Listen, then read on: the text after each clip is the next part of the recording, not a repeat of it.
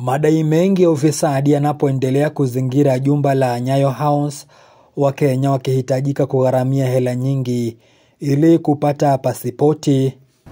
We will clean Nyayo House from corruption and all manner of crimes. There are good officers who are there serving the country very patriotically, but they are few. They are few. That is the problem. There are others there collecting bribes and harassing the people of Kenya to get services which they should be getting for free and as their right. Waziri wa Usalama wa ndani Profesa Waziri Kindiki ametangaza kuwa kuanzia tarehe 1 mwezi wa Novemba wataondoa vizuizi vyote katika barabara zote kuu, kwani mbinu ile ya kudhibiti usalama ilikuwa ni ya kitambo.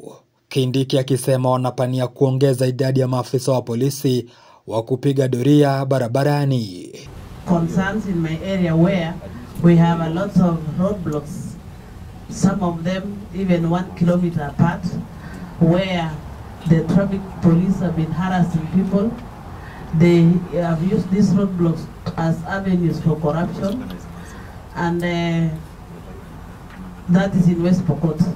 Last month, or actually early this month, the president directed that within 90 days, we must remove all roadblocks and replace them with patrols and other ways of achieving the security intentions that roadblocks do play. Kindiki aidha amebaini kuwa wameunda visa mpya ya kitalii na ambayo itakuwa inatumika na mataifa ya Kenya, Rwanda na Uganda. Sasa inatazamiwa kuwa wananchi wa mataifa haya matatu hawatakuwa wanahitaji visa, ila watakuwa wanatumia visa moja kuzuru mataifa hayo matatu. We support the president prerogative of making Kenya a free visa entry country, but does that have effect on drug trafficking? Could this make Kenya a free passage for drug traffickers? How well is the ministry prepared in averting that?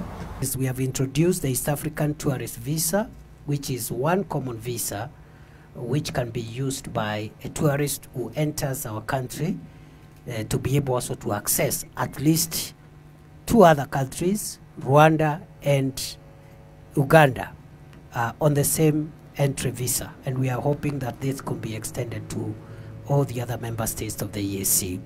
Na kutokana na idadi kuu ya wakimbizi ambao Kenya inaendelea kupokea, Waziri Kindiki amesema kuwa Kenya ndio iko na idadi kuu ya wakimbizi ikifikia watu 700,000. Wizara ikitarajiwa kushirikiana na Benki Kuu ya Dunia ili kuhakikisha wakimbizi wale wana mazingira safi.